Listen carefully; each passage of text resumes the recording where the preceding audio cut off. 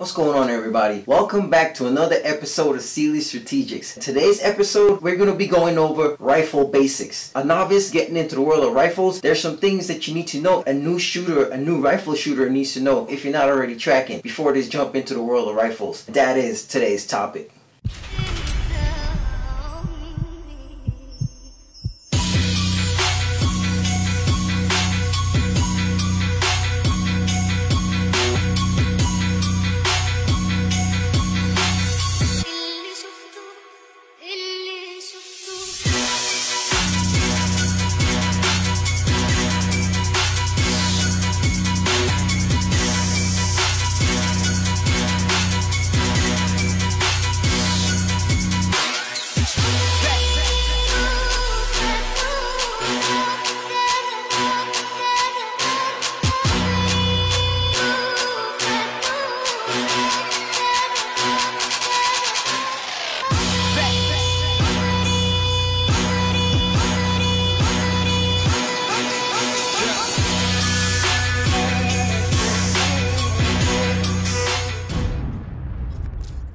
Alright, so like I tell people all the time, before you purchase any firearms, whether it's a pistol or rifle, you gotta have a purpose. What is the purpose of this firearm? Why do I want this rifle? What am I going to be doing with this rifle? Are you just getting this rifle just to go to the range on the weekends, just to let off some steam? Are you actually trying to train with this rifle? Is a rifle going to be for personal defense, for self-defense, home defense? Is it going to be a truck gun? Is it going to be a bedside gun? Or is it just going to be a safe queen? You're just going to build it up to look pretty and never really shoot it? What are you going to be using this rifle for is the question you need to ask yourself. So before we even jump into the meat and potatoes of this episode, there's some things you need to know about rifles. There's a difference between actual AR-15 rifles and AR-15 pistols. Yeah, it's crazy, right? What is an AR-15 rifle? An AR-15 rifle would be something like this. This have a 16-inch barrel. It has a stock on it, ACOG. This rifle setup is made for long distance shooting. This is a rifle, the barrel length is 16 inches or more. This is an AR pistol because the barrel is less than 16 inches. This is considered an AR-15 pistol. It looks just like an AR-15 rifle. It's the same exact thing. The only difference is it has a shorter barrel. This is considered a pistol, an AR pistol. My 300 Blackout. This have an 8-inch barrel, a suppressor on here. With the barrel and suppressor, this is 14 inches. So this is still considered an AR pistol. Even with the suppressor, this is an AR pistol. What is an SBR? A short barrel rifle. So, according to the ATF, this is considered an AR pistol in the state that it's in right now. If I was to take this foregrip and put this foregrip and attach it, according to the ATF, this now becomes a short barrel rifle because of the grip. Just because of the grip. If I take this off, it's an AR pistol. If I put this on, it's a short barrel rifle. Another thing that the ATF states, this is considered a pistol brace because the bottom part open up and you're supposed to put this brace over your hand and you're supposed to shoot this pistol with one arm.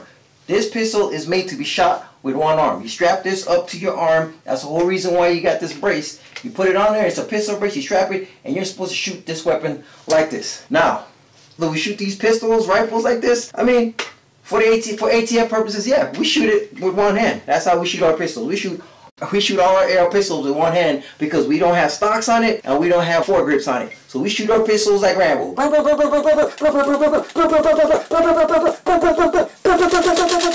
That's how we shoot our AR-15 pistols because we can't have stocks on them and we can't have foregrips. Just so you understand, the difference between an AR-15 rifle is it's a rifle if it have a barrel of 16 inches or more. You can put a stock on it. You can put a regular AR-15 M4 stock on it. This is a stock. It's a solid stock. It's not a brace. This is considered a rifle. This, on the other hand, is considered a pistol. So because it's considered an AR pistol, it has a barrel length of 16 inches or less, I can't put a stock like I did on my other rifle on this one. The minute I put a stock on this, according to the ATF, this now becomes a short barrel rifle. What's the difference?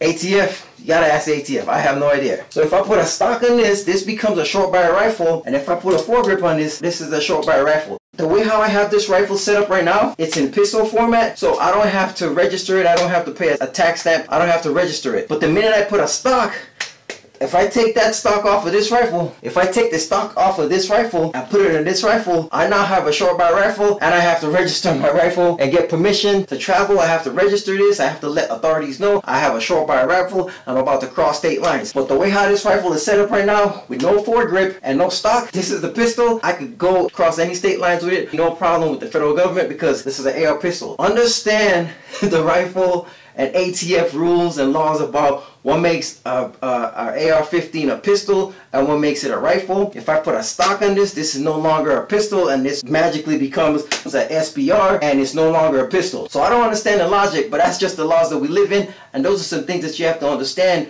when you're jumping into the world of rifles. It's so much confusion, there's so much things to the equation. If you take this stock off of this rifle and put it on this rifle is no longer a pistol, it's now considered a rifle. If you notice, I call all AR-15 rifles, even this pistol caliber carbine right here, this is a 5.7, so this is considered a pistol caliber carbine. It shoots pistol caliber rounds. For the CMMG Banshee, you can get this in 9mm, 10mm, 45s, 40 cals. I think now they're making them at 5.56. This is considered a pistol caliber carbine because it fires pistol rounds. 5.7 × 28 is a pistol round. So this is considered a pistol caliber carbine because it shoots pistol rounds but in an AR-15 platform. If I slap a foregrip on here and put a stock, it now changes from a carbine pistol a short barrel rifle. It's just a bunch of craziness. So it's super confusing. I don't want to confuse you guys. Just understand that this is a 10-inch barrel right here. So if you get a 10-inch barrel pistol, if you put a stock on it, this now becomes illegal. You have to register it as a short barrel rifle. For those of you asking, this is a hand stop. You can't put a foregrip on there. I don't understand why having a foregrip all of a sudden magically makes this a more deadly short barrel rifle than if you don't have it. Understand the legal jargon and all the legal mumbo jumbo that the ATF put out there. They're always changing their minds. One minute this is legal, the next minute it's not legal. So it's just all the craziness that we have to deal with in the gun world. So now that you have the purpose of your weapon. So as you see, I have different type rifles for different type scenarios, for different type situations. For example, this right here, this CMMG Banshee in 5.7 caliber, this is considered a PDW, a personal defense weapon. This is a weapon that you take, it's real kind of small and compact, so you can stick this in a backpack, you can have this in a car setup. Let's say you're a contractor or a bodyguard and you do a personal protection of people and you want to be able to have the firepower of a rifle caliber type. You can get this in any caliber that you choose basically, but if you want a pistol caliber carbine, it's a pistol round but in a carbine setup so you can shoot further and just have more firepower on you. This is what I consider my travel gun, personal defense type weapon. This is the go-to right here. So this is my PDW, my personal defense weapon. This is also considered a backpack gun or a truck gun. This is one setup that you can have, a PDW, a personal defense weapon, aka a backpack gun, truck gun, bed gun, whatever. The next rifle is what you call a tactical range gun or CQB gun, a close quarters battle type gun that you're going to be taking to the range. You're going to be running your tactical drills. You're going to be doing all types of cool tactical drills and shooting on the move and stuff like that. It's called a range gun, CQB, close quarter battle type gun. This is in 5.56. It's empty. This is my tactical range gun. This is what I run when I'm shooting a lot of drills, when I'm doing CQB type, tactical type drills or whatever. This is the setup that I carry. I'm not going to go too much into details about what I have. This is what you consider your tactical range gun. This is what I use when I'm doing more tactical type drills, tactical type shooting. This is that type of setup right here. Alright, so the next type of setup is what you call a home defense setup. This will be considered my home defense rifle setup. It's a 300 blackout. It has an 8-inch barrel, 7-inch suppressor on there. Total length is about 14 to 15 inches, barrel length or whatever. This is what some people consider a home defense or a bedside gun for self-defense, personal defense, for protecting your home and property. The suppressor is on there so it's not so loud. You're not going to be blowing out your family members' ears. A lot of people have different feelings about running a home defense gun with a suppressor. Some people say you want it as loud as possible to deter people, which is true, but at the end of the day, even with a suppressor, you shoot this in a house, it's still going to be pretty loud. It's not going to be as loud, it's still going to be pretty loud. The bad guy's going to hear this in the middle of the night. Even with a suppressor, it's a more stealth looking, a more mean looking type setup. Alright, and the other type of setup that you have, this is a long distance type setup. This is like a varmint hunting type setup. As you can see, I spray painted this to just blend in with the foliage. You know, I try to have it set up where it's going to... Hey, what's up, baby? Hello. Hey, baby. What's up, mama? Alright, so this setup right here, this is what you consider a hunting type gun, a varmint gun. You know, this is what you take hunting. It has a bipod up front, so you can get a nice stable shot. This is more for long distance type shooting. This is what they set up for. I have an ACOG, so I can reach out there for a pretty decent distance. Has a stock 16-inch barrel. This is a long range setup gun, pretty big stock on there, so you can get a nice grip, so you can just do what you gotta do. So now that you have an idea of what you want your rifle for, why you're buying your rifle, what's it going to be for, what's the main purpose, home defense, self-defense, a range toy, or something to just go out and train with, you have to think about weight. You don't want to add too much craziness to your rifle to make it super heavy. This right here, if you're running just a range training type setup, this is a good minimal setup that you can have. Pop-up iron sights.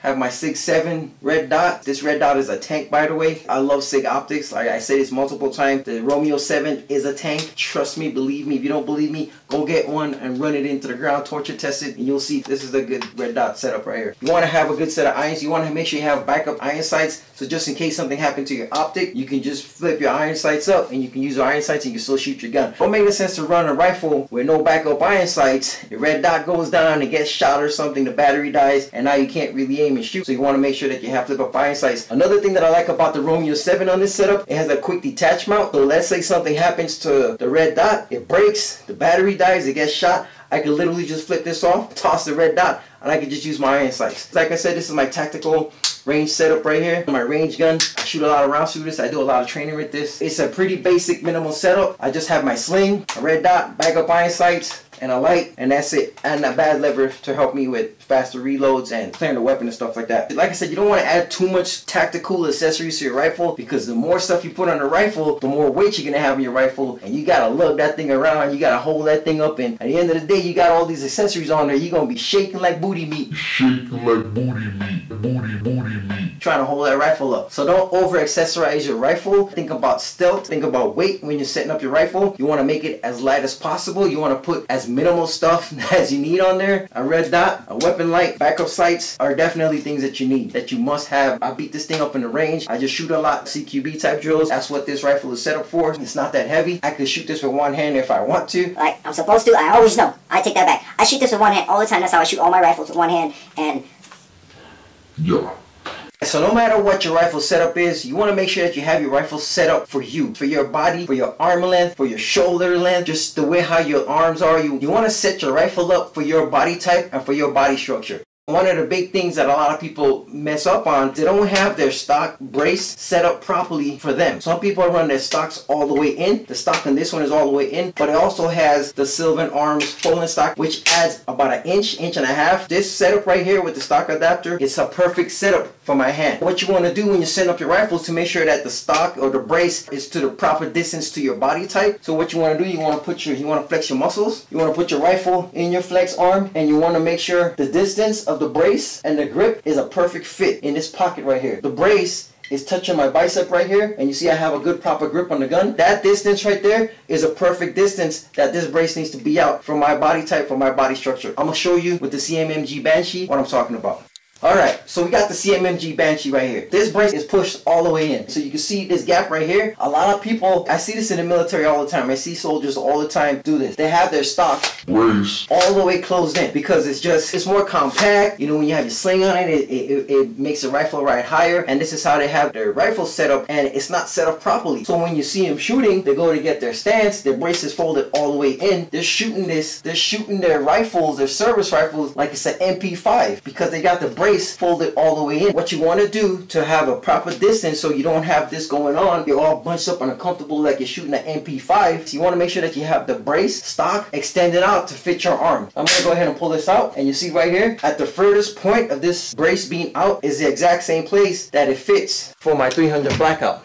So you see, it's the same thing. I have the same exact grip. They both are in the same position. That's the distance that you want your stock out, your stock or brace out of your rifles, so you can shoot comfortably and have a good firm grip.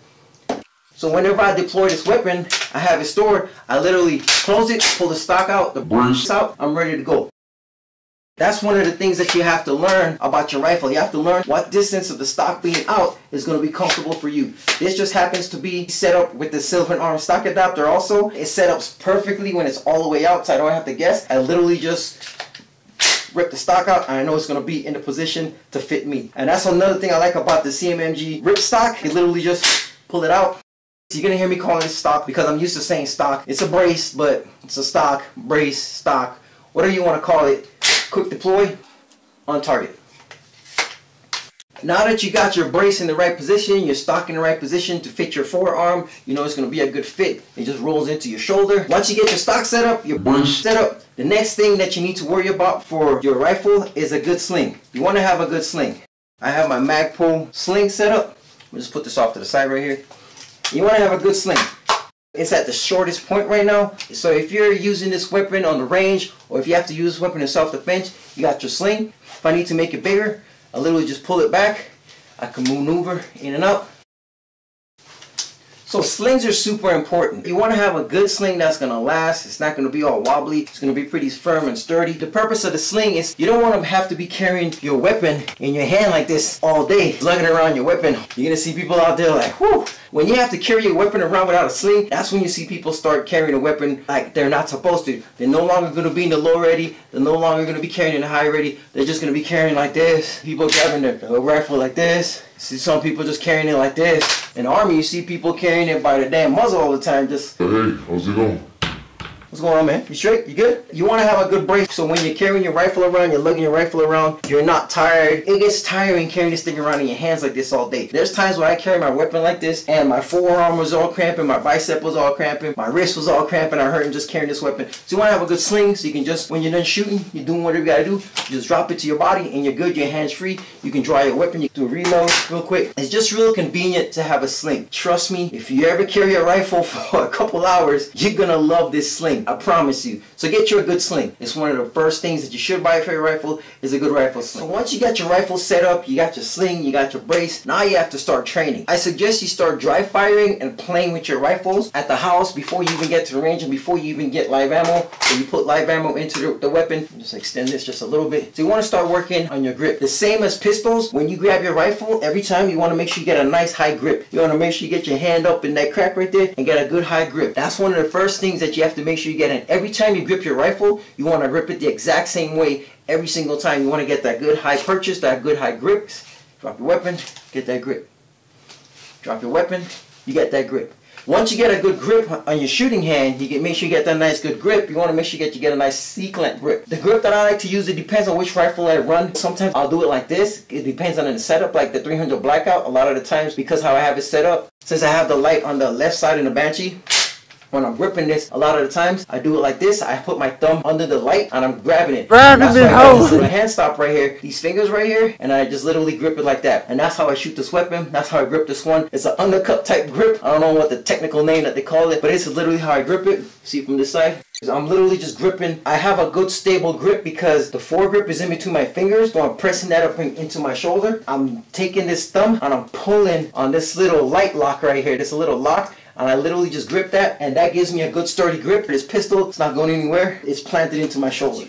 Alright, so once you work on your grip, you got your good high grip. Now your support hand. I have this hand stop set up perfectly for my support hand. There's no guessing, no having to wonder where I'm going to put my support hand. My support hand knows exactly where it's going to go. My hand just goes automatically into that setup. For this rifle setup, since I can actually grab it, I go with the little C-clamp type grip. The C grip right here. For the Banshee, I do the half grip because just the way how the light is set up, I can put my hand over it, but as you can see, my thumb is like it's awkward and I don't have like a really that good of a grip because of my hand. Like a lot of my hand is off the rail because of the light, the way how the light is set up. That's why I just put my hand, if I just put my thumb down this way, my whole palm of my hand is actually gripping the bottom of the rail. So even though it's not over it like that, like the C, I'm still getting a good grip and I have better control of it like this. But with this rifle, since the light is on the right side, I can get that good C grip. My grip is completely around the rail. And you can see, you have a good nice grip. You drop this hand. And what you're doing with your support hand, once you get that good grip on the rail system, you're pulling the rifle into your shoulder. A good way to know that you have a good grip and a good stance with your rifle is when you take your arm and you put your arm out, there's a little pocket right here. There's a little crack in your shoulder right here. So you're going to put your arm down, you put your hand up, and you feel that little pocket. That's the pocket that you're going to put your rifle in every single time. So every time, no matter if I put the sling, if I put it down and I let it hang in the sling, when I get it, it goes right into that pocket. It goes right into that pocket the exact same way every single time. And like I said, I'm getting a high grip with my trigger hand. My support hand is getting that nice firm grip, and I'm pulling it into me. And it's pulling into me. Every single time. Do it again. This direction. Every single time I'm getting that grip. The same exact grip. I'm getting the same exact grip every single time. And you train, and it's going to come second nature. So now that you got your grip down, you're mastering the grip, you're working on your ready up drills. You get your grip every single time. Now some of the things that you want to work on is you want to work on your stance. Just like the pistol, you want to have a nice fighting stance. I have my left foot in front of my right foot. I have my right foot back. It's about right under my shoulder, so I have that weight. And what you want to do with your rifle, just like you're fighting, you're going to get up in a good fighting stance. So when you're shooting the rifle, you want to just lean forward. You don't want your torso, your shoulders to go past your feet. Your left shoulder to be kind of like right above or a little bit behind your left foot. So this is what it's going to look like. You get your nice fighting stance, shoulder width apart, you lean, and you lean into your rifle. In my rifle, my grip, you lean forward. And this is how you want to shoot your rifle. You're just going to lean forward just a little bit, you're leaning into it. And what you're doing when you're leaning into it is that's going to help you control the rifle more. That's going to help you control the recoil. So when you're shooting and it's like kicking into you, you're going to be more solid. It's going to be more solid. You have a solid base, so when the rifle kick, you're going to be solid and it's not going to be able to move you. Now, if you just stand up like this, you stand up all willy-nilly with your feet together, your shoulders back, and you shoot this rifle and it kicks. You see, just doing that alone, I got off balance. Like, I'm literally off balance just doing that. Just doing that alone, I'm off balance. Just kicking that. Like, you see how much you're rocking back and forth just by doing that. Once you get a good stance, make sure that you place that stock into your shoulder. If it kicks, you're not moving. See that? You see the difference? I'm pushing. It's hurting. I'm jabbing the shit out of my shoulder, but I'm not moving because you have a good stance. You're leaning forward. That's going to help you control the recoil better. It's going to help you control the rifle better. You're going to get better and more accurate shots. Alright, so questions that I get all the time, because a lot of people see competitive shooters, and when you look at competitive shooters and the shooting competition, you see that their hand is completely locked up.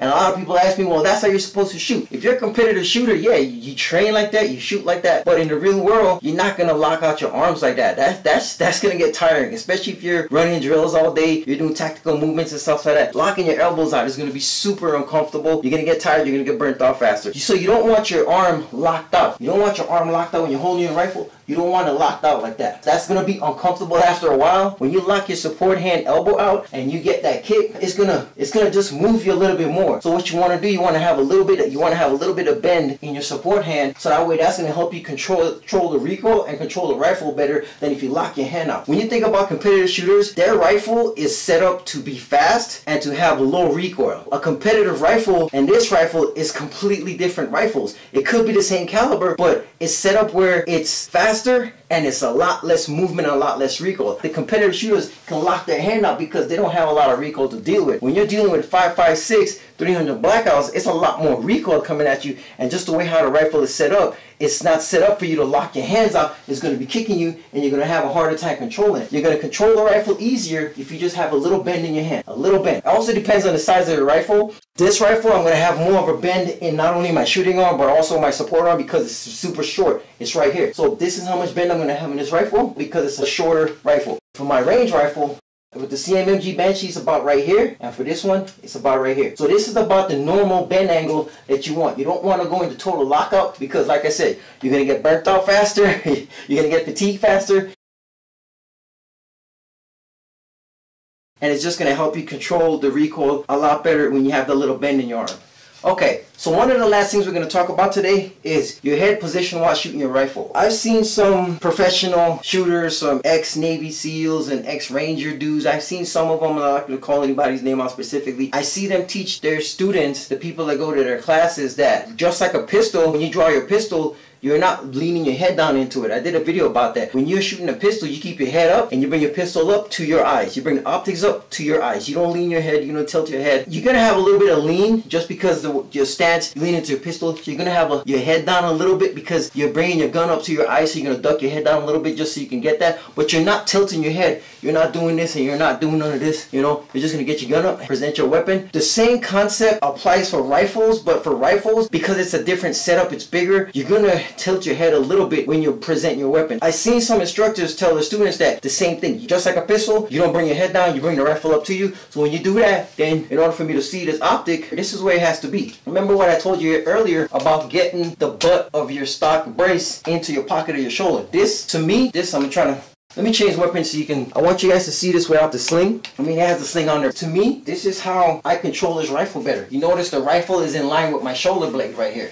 It's perfectly in line. It's not above. It's not low like this. It's not up here. I seen this instructor tell the students that when you're presenting your rifle, it's the same thing. So if I bring this optic up to my sight, look at where the butt is if I don't move my head. Look at where it's at. It's a little bit higher. It's not that bad for me. I have a shorter neck. The way how I'm built, it's not that bad. If I was to shoot this rifle like this point right here, after 2 magazines, 3 magazines, or 30-round magazines, this is going to be kicking, this is going to be poking the shit out of my shoulder. That's going to hurt after a while. After a while, that's just going to hurt.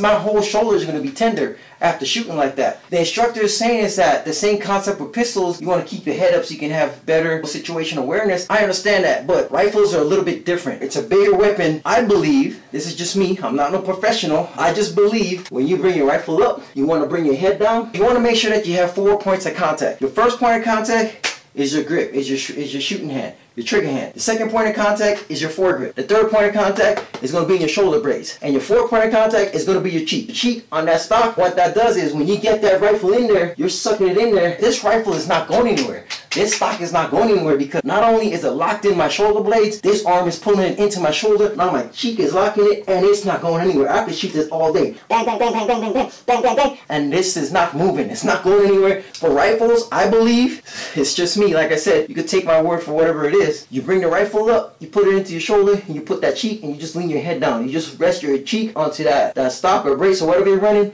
and you just go to town. This is going to give you more control. The more contact, the more body contact you have to this rifle, the more you're going to be able to control it, the less movements it's going to have. If I shoot this rifle with one hand, it's going to be all over the place. Now if I shoot this rifle like this, it's going to be a little bit better, but still all over the place. When I pull this rifle here into my shoulder, now it's not going anywhere. It's pretty solid for sure. It's not going anywhere. Once I put my cheek down on it, it's locked in, baby. It's not going anywhere. It's locked in. It ain't going anywhere. It's locked in. You can shoot, move, and it's too easy to bring your head up. If you're on target, bang, bang, bang, bang, bang, you're shooting, it's too easy to just bring your head up. You look around, do your thing, do your movements, signal, get back on target. Signal your guys, go to the wedge, get back on target.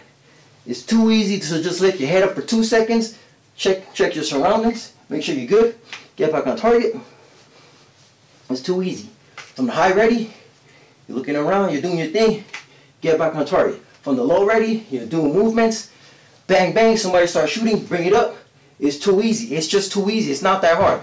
Literally just, once you train after a while, it just becomes second nature. Once you bring that weapon up to rock, boom, finger on the trigger, you're good. If you need to signal to your teammates, you bring your head up, tell them to hold, go into the wedge, do whatever signals you gotta do, boom, boom, get back on target, do what you gotta do.